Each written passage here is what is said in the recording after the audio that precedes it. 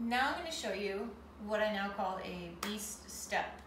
So this is basically a quadruped position where you're keeping the core braced, yet you're moving. So it obviously increases the intensity and the challenge at hand and really just requires a mindful connection to your core. Again, you're starting in that quadruped position. We will begin with activating our core.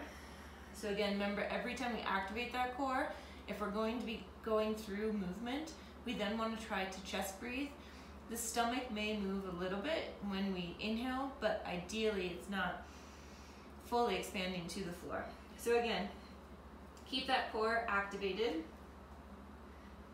Once you're activated, you're going to go ahead and simply push into the floor. Okay, once you push into the floor, you should still be able to maintain that nice straight line throughout your back.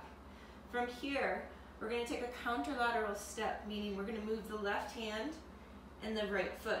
We're then going to simply bring it back. Then we'll try the other side.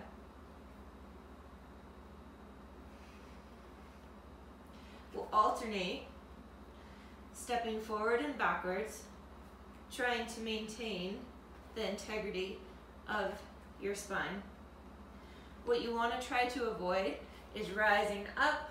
You also really want to try to avoid taking these oversteps.